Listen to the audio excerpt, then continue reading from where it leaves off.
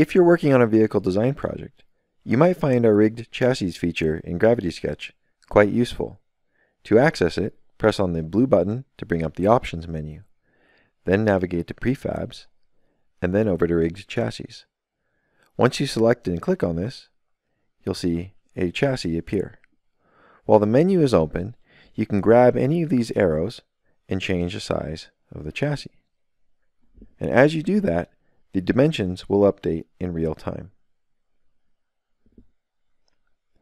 Also, you can point and click at any of these dimensions here and enter them in numerically.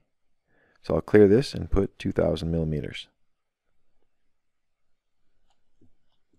You can change the wheelbase, the track width, as well as the dimensions for the wheels.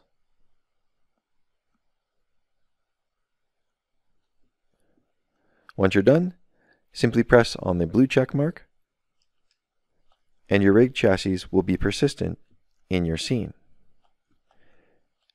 Now it's important to point out that the rigged chassis exists on its own layer.